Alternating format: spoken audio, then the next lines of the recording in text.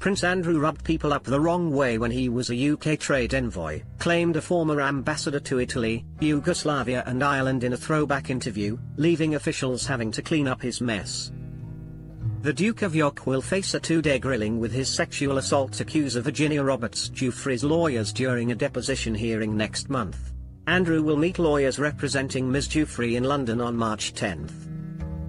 She alleges Andrew sexually assaulted her 3 times when she was 17 and was being trafficked by convicted paedophile Jeffrey Epstein. The Duke denies all allegations against him, with his lawyers saying he is prepared to face a jury to clear his name.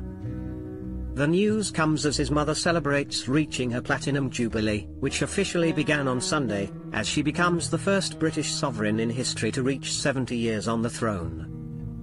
Andrew is expected to be sidelined from all celebrations as he fights his civil sex case as a private citizen. Few have come to Andrew's defense in the last few years, with only his ex-wife, Sarah Ferguson, fighting his corner.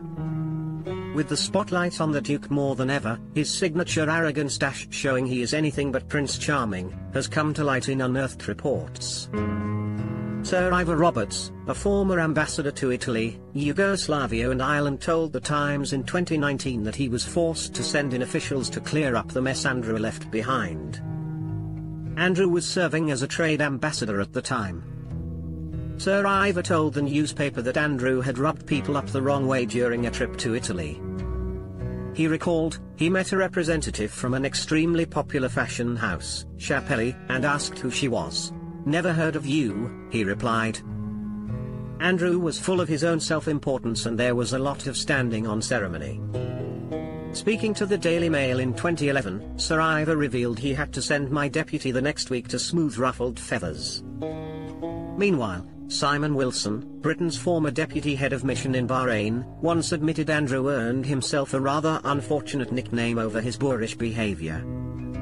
He told the Daily Mail in 2010, HRH the Duke of York was more commonly known among the British diplomatic community in the Gulf as HBH, His Buffoon Highness.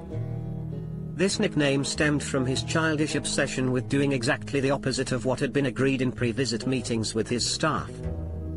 He added, he appeared to regard himself as an expert in every matter. Colleagues put this down to an inferiority complex about being mentally challenged. The Queen's second son's manners have repeatedly been called into question from a very early age. Back in the 80s, Andrew was a military hero, girls gushed over him, and was one of the most popular royals on the circuit.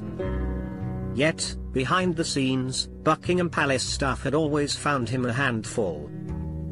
His nanny, Mabel Anderson, labelled him baby grumpling because of his temper tantrums and obstinacy when he was a child, according to investigative author Nigel Cawthorne. Writing in the Daily Mail 2 years ago, Mr. Cawthorne said Andrew gained a reputation as a bit of a bully at his Heatherdown prep school. He wrote, the Heatherdown staff, it must be said, were not sorry to see him leave. Andrew is alleged to have no regard for his protection officers, and has reportedly treated some of them appallingly. Former bodyguard Ken Wharf told Mr. Cawthorne that he had been removed from the window seat on a flight back from Balmoral as he was obstructing Andrew's view. Mr. Wharf said, his manners are just awful. Another former protection officer, Paul Page, told how Andrew yelled at security when they rushed to investigate an apparent intruder lurking near the Queen's bedroom, only to find it was Andrew wandering the corridors.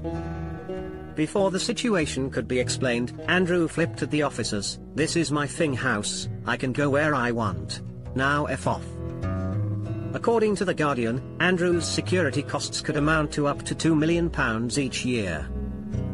Questions have been raised over whether a non-working royal should receive taxpayer-funded security after Prince Harry and Meghan Markle were stripped of theirs.